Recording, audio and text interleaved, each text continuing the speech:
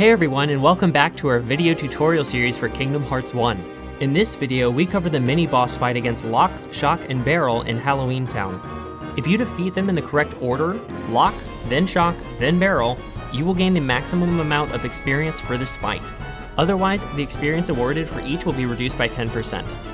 Focus your attacks on one kid at a time, but try to keep the other kids in your field of vision so you can avoid incoming attacks.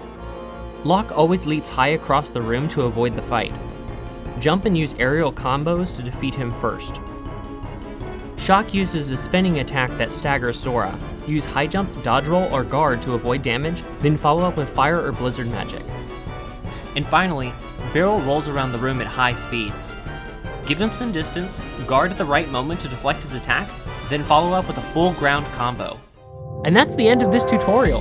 If you have any advice or tips of your own, share them with us in the comments section. If you found this video helpful, give it a like and subscribe to our channel for more content. And as always, you can find the best online walkthrough and guides to the Kingdom Hearts series at KHGuides.com. Thanks for watching. See you next time.